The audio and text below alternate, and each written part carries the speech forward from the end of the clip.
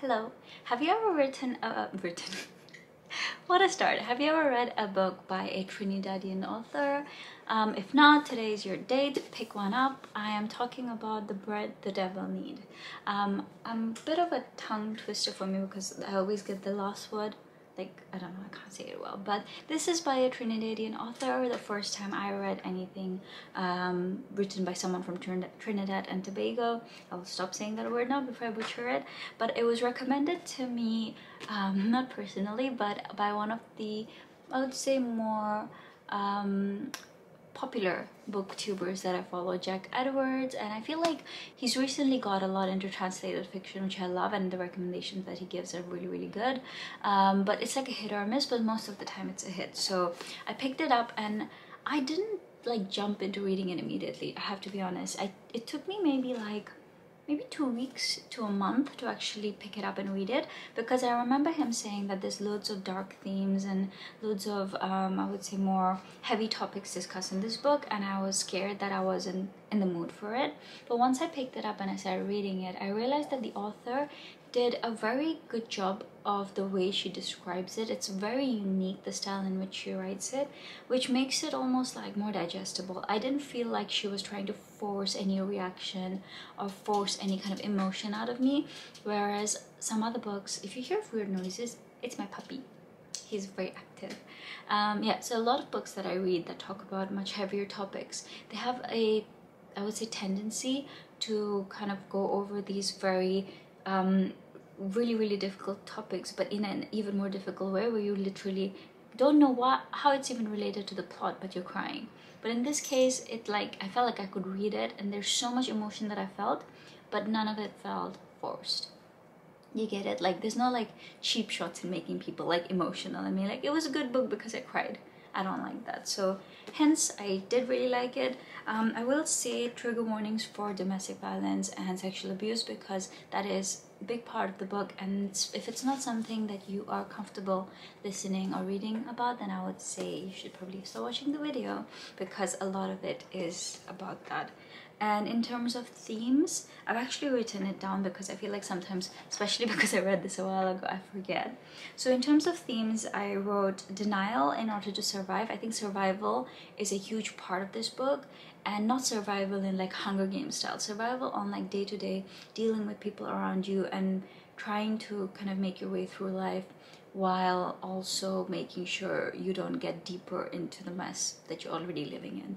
Denial, because the main character through which the book is written, whose perspective we really get to immerse ourselves in, she seems to be talking about things in such a nonchalant way that almost makes you feel like she's kind of accepted it or is in denial about the fact that this is an issue. It's more like she's just kind of cruising past life and denying that there's anything wrong with it.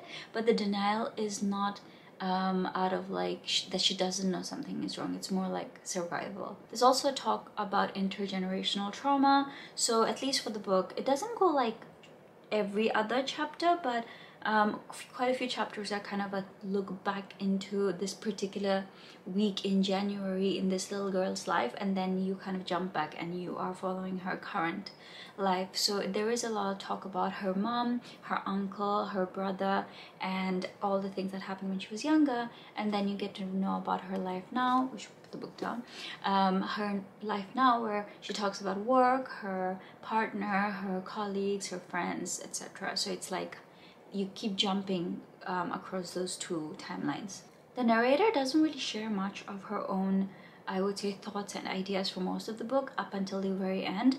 For most of the time, you feel like there's a lot of self-blame and also like very little self-actualization. So you feel like she's almost very caught up in trying to think about how she can minimize these horrible things happening to her, even though she's not the one causing them. And she doesn't actually realize that it's not in her hands. Unless she removes herself from that situation, none of this is gonna stop. But for some people, it's just not possible. And I think sometimes when we're not in those shitty situations ourselves, it's so easy to kind of put the blame on the person, saying, why didn't they leave? Why didn't they do better? Or, you know, why didn't they ask for help?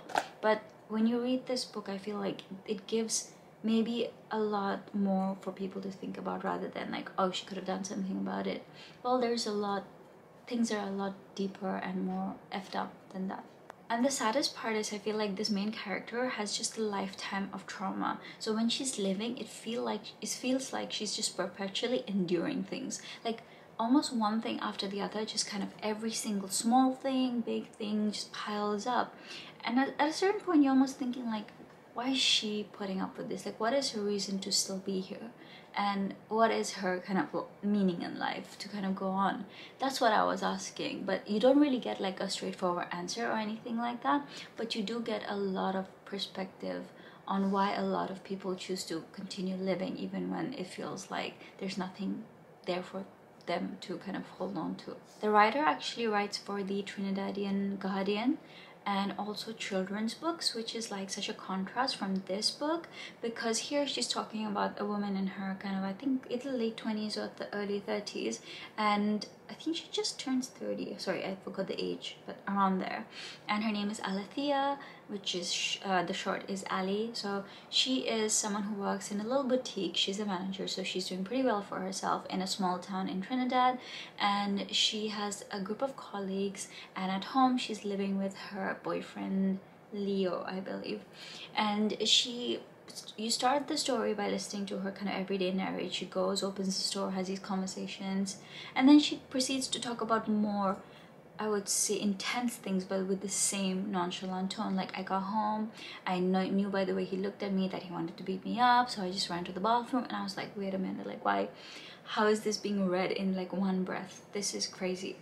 But the inner monologue of the main character was very, very limited for most of the book. So she was just kind of telling you like one thing after the other as they were happening, and you start forming all these ideas and all these I would say you start forming these almost like characters in your head where you're like, oh my god, these people, like, why are they like this? Why don't people just give her a break? And from there, towards the very end, you start hearing more and more from her perspective, and I think it's more like character development that the writing style tries to portray, because in the beginning she's very much like just enduring, and from then she starts having more of an idea of how she can maybe escape this situation and build a life outside of it.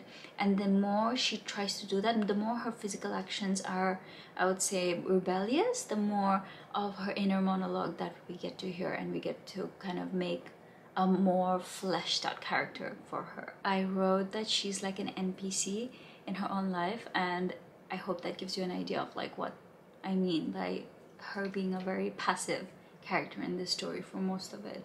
You almost feel like shaking her and being like, get up. But I will say, I think the point where I stopped questioning this character was when the story panned back to her childhood. And then I've already felt like the adulthood was just like effed up, but then the childhood part starts and it's just a whole new can of worms. And I think the childhood part got me more, especially when she was talking about like her relationship with her mother, when she used to play in the backyard of her neighbor's garden, and she had this little brother that she needed to take care of who ate nettle or something, and he was hurt, and how she blamed herself because she couldn't look after this little boy. Hello, do you want to come up? What's up? You want a treat? High five. Good boy. She was supposed to take care of this child, and she felt so guilty for not doing a good job while she was a child herself. I think she was like 6 or 8, looking after like 2-year-old, which I know that this is like a theme in poorer countries. I myself have seen it growing up most of my time in India. Like if you look at communities, some communities they don't really have this even concept of hiring someone to look after your children, right? So everyone in the family chips in, and that's a normal thing. But if you don't leave a child to look after a child, it's like more adult members. But sometimes you don't have that choice, and mothers just let the older children look after the younger children. So it's more like a situation like that. But it's still like hearing about certain things that happen when she was left alone with the younger brother, or how she almost protected the younger brother from the parents, was really heartbreaking. Because it's like, this probably so many people's story, you know, not just, I wasn't looking at this, I had a lot of like hypothetical families and people in my head at the same time who were probably going through this, so it hit me harder. it did also make me really angry thinking about how many women do probably live a life like this, and they don't really have the power or the chance to do anything about it. And makes me feel like, what makes one life more precious than the other? Like, why do some people have it that bad, and then there are other people who have it bad, but it's not like that. The level is just two completely different things. It's like, I know you cannot compare, and everybody has their own form of pain and suffering that they're going through, but some people, it just feels like they get no break. And that is really frustrating about this story, because you know that she's a kind of like a Jane, not, sorry, I shouldn't say Jane Doe. She's kind of like this, you remember that book Kim Ji-young 1984, like a name that represents a massive part of the population. I feel like Alethea is like that girl who just maybe represents such a huge chunk of women. So a few more notes I wrote. I think the book will help a lot of people, a lot of victims, realize that they indeed are victims and what's happening to them is not right. It'll also help a lot of people recognize people in their lives that are holding them back. One bad influence can really stop us from all the good experiences that are waiting for us. After a life like that, like after the kind of life that Althea had, it's generally difficult to find a reason to live on, and the book doesn't shy away from admitting it. So it's not trying to paint a picture that one day everything will be roses and unicorns and rainbows. Things can even get worse before they get better, but it's just about finding the people, the right people who will help you through that. And sometimes the best we're gonna get is just some support in all of it. Like, honestly, someone reaching out and just helping us a little bit can be that rainbow at the end. Like, it doesn't have to be that all of this will end and suddenly you're gonna be happy. That usually doesn't happen. And support from people we love, when that's missing, I think it can be even more crushing. So if not anything, I think for anyone who's not in that position themselves, it's a call for them to actually reach out to people and be there for people who might be in that situation, and not kind of be passive observers. In terms of criticism, I do think the ending was a bit mismatched, perhaps because Althea's own religious thing was not really ever emphasized, but her brother is I want to say a pastor. I'm not very I don't know the right word for it. What's the other word? Pastor, preacher? I don't know, someone in the church. But he brings her to this place to kind of like have a catharsis, like have a bit of a recovery thing. But yeah, it just felt a bit mismatched and a bit cringe, almost like this 90s rom-com ending, whereas the rest of the book was written so, like, it was so real, it was so authentic.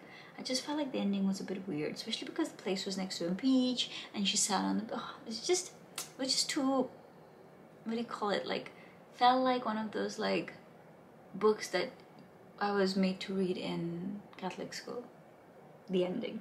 Really fun and really positive representations of friendship. One of the things I love the most about the book, because there were so many different complicated people around her, but they all had their own way of supporting her, which I thought, like, that's the silver lining, you know. Sometimes the people you think are the most important to you really should be the ones to be left behind, and then the peripheral characters are the ones who are actually keeping you going, because they just interject at the right moment and do the bare minimum. But sometimes that bare minimum is enough, because the people in your life, the ones you care about, are not doing the bare minimum, but you still keep them in your life.